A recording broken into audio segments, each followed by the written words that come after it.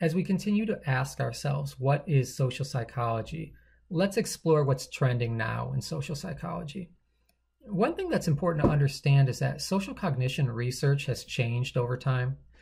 And it went from being very cold, viewing people like human computers. Think about Spock. He's very logical, he's very rational in the way that he processes social information.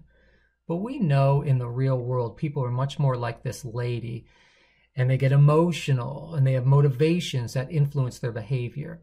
Well, new research understands that a little bit better and incorporates that into the new theories that we have. So we call those hot factors of thought, things like emotion and motivation. So taken together, the hot and the cold factors help us better understand social behavior. So that's a good thing. And I think you'll recognize that when we compare some classic research in social psychology to the new research in social psychology. Here's another example of how social psychology is becoming more sophisticated in how we analyze how people think. Social psychologists are beginning to understand that there are some thoughts that we have that we don't have control over. They occur automatically. And then, of course, there are some thoughts that we do have much more control over. Those are controllable mental processes. Let me give you an example. You probably recognize that we live in a racist society. And if we live in a racist society, it means we're inundated with a lot of stereotypic information. Here's a good example. We get stereotypic information about black males being violent. I'm not saying that that is true. I'm not saying that they're more violent than anybody else, but we hear stereotypic information like that. And if we're inundated with that information, we're going to be influenced by that information. So automatically, upon encountering a young black male, we might be fearful, at least compared to what would happen when we encounter a young white male. Now that's an automatic thing. There's not too much that we can do to control that initial reaction because we're a product of our environment. However, many of us would recognize that bias within ourselves, and we'd want to control for that. So if we have the motivation to control for that, and we have the cognitive resources available, the time, the energy, then we might try to correct for that initial bias that we know exists. So that's just touching upon some really interesting research that's looking more deeply at how we think and how we don't always have as much control as we'd like to have over our initial reactions. Much more about that later. Social psychologists are also teaming up with people who specialize in other areas. So for example, there are some psychologists and others who study behavioral genetics. And what they're really looking at is how genes affect our social behavior. This comic shows that the son, the younger man to the left, inherited his big butt from his dad. And although that's a funny comic, it's something that we all recognize in our day-to-day life, that kids look like their parents. And it's not something that we question, but one thing we don't think of as much is that we inherit not only our physical attributes that we can see, but also the way we think and the way we act. Just propensities for how we might think and how we might act. So when we look at someone like LeBron, it's not hard to see that he's probably going to raise an amazing athlete in his son because his physical characteristics are going to be passed down. But we need to think as well that there might be something about the way that LeBron thinks, and that amazing intellect that he has for sport might also be passed down to his son. Now let's take that out of this realm and into a realm that social psychologists might explore. Social psychologists who are looking at behavioral genetics are often looking at things like aggression. And we're trying to understand why people might be aggressive and if there might be a genetic link. This is a picture of Ariel Castro. And he's kind of a horrible guy as we're thinking about people in general. He imprisoned several women in the Cleveland area. You probably read about it in the news. And he raped them. And in fact, he fathered some children from at least one of the women. And we might try to understand how he can do such a thing by seeing if there might be some type of genetic component responsible. Now, that's not easy to do.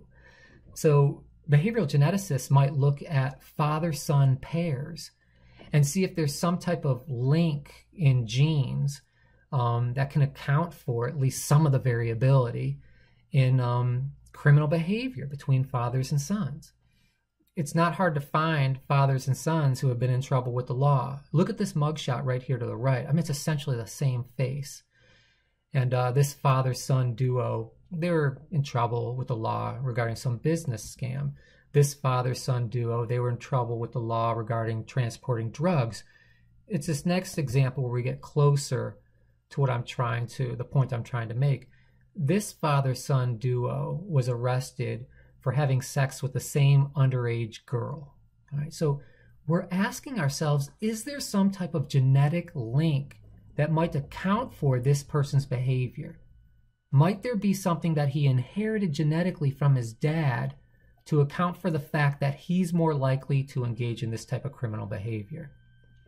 Well, behavioral geneticists are doing that type of research. Now, we need to ask ourselves, though, where did dad get his genes from? And of course, we can keep looking back and back and back in time. And that's what evolutionary psychology is all about. And that's becoming much more popular in social psych, to look at things from an evolutionary perspective. So here we're looking back, and oftentimes to the animal world, to help understand today's human behavior. So look at those chimps. They're really cute and they look really loving. But there is a dark side to chimp society. I read some fascinating research about some chimps that are simply not the dominant males. And if they're not the dominant males, they don't get mating privileges. And of course, they want mating privileges. So what's really interesting is they go into a state of arrested development. They stop to mature. They don't become full size. They don't have the same characteristics as the alpha male. And as a result, the alpha male usually kind of leaves them alone. Now, what happens is that when the females go into the woods to forage for food, those young males in that arrested development stage follow them. And what do they do in the woods? They rape them. There is documented evidence that they rape them. Now, when they rape them, oftentimes as a result, there's often baby chimps. And researchers are able to look at that genetically to find that it is actually a successful mating strategy for them that they are raping. Now, the whole thing is very disquieting, and I'm not trying to upset you about, animal behavior, but my point is simply this. We are seeing some nasty behavior in the chimp world, and it involves rape, and that might help us be informed about nasty human behavior and rape. It's just one example, trying to help you understand that social psychologists are starting to examine some of this really sophisticated and interesting stuff. Social psychologists are also thinking a lot about cultural perspectives nowadays, and they're trying to weave cultural perspectives into their research. Just to help you remember what culture is all about, we're talking about some system of enduring meanings, beliefs, assumptions, and practices that are shared by some large group of people, like the American people. So think about American culture for a second. One thing that is a cultural norm is our expression of American pride. So we often see pictures of veterans or of the flag. So one thing that's kind of interesting is another important cultural thing in our society is free speech. And that's what makes this picture kind of interesting, because here is where we can see two cultural values really clashing. So we have protesters who are exercising their right to free speech, but the way they're exercising that right is by desecrating another valued cultural symbol, our flag. So that's just kind of an interesting example. Of course, there are lots of examples when we talk about culture. So for example, one thing in our culture that is important is that there are certain people we protect. So we protect young people, we protect elderly people. This is an example of a younger person helping an older person cross the street. Again, when we're talking about culture, one thing that's very important to our culture is religious freedom.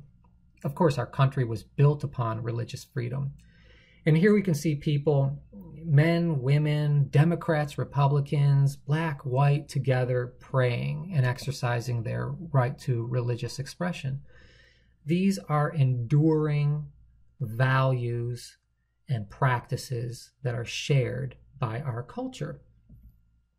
Well, cross-cultural research is going to look across cultures to see how certain cultures are very similar and also to see how they might be very specifically different.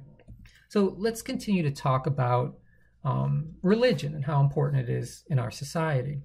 This is a picture of a Roman Catholic church service.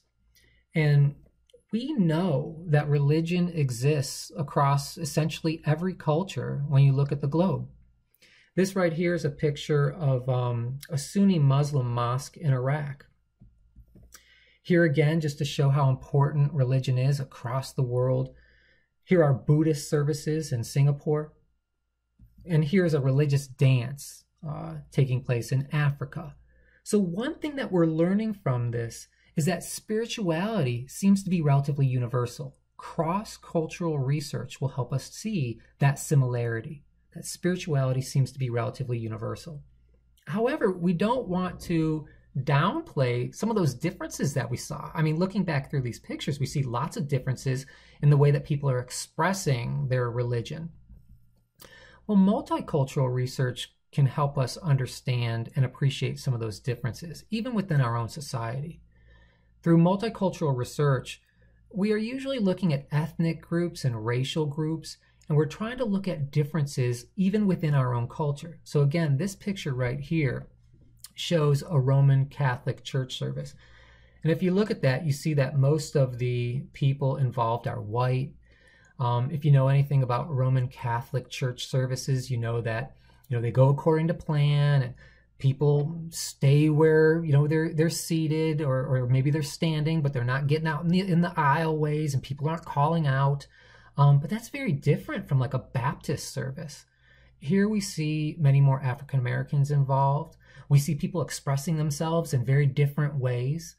And it's just interesting that we can learn that through multicultural research, that this important shared cultural value of religious freedom is expressed in very different ways. All right, so cross-cultural research and multicultural research would help us better understand that aspect of social behavior. And finally, let's talk about how social psychologists are teaming up with, you name it, so many other disciplines to better understand social thought and behavior at more sophisticated levels. We call this interdisciplinary research.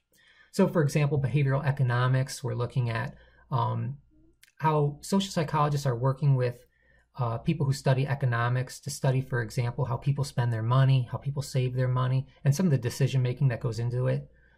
Marketing, political science, public health, even neuroscience. Social psychologists are teaming up with researchers in these fields to better understand human thought and behavior. And some of them are using new technologies as well.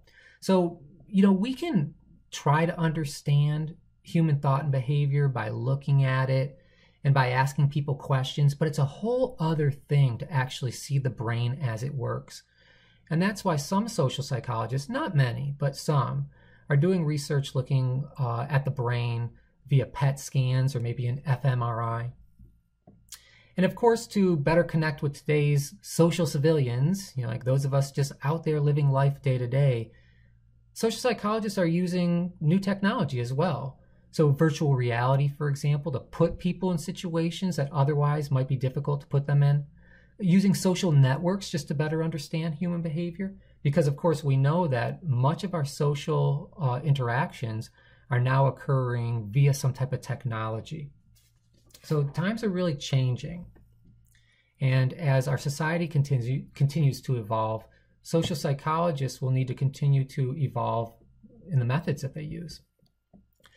I find this picture pretty interesting because you look at where we all start. We start out on the playground, and look at these kids.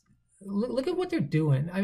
You've got this one kid in this other kid's face, so expressive, and they're talking.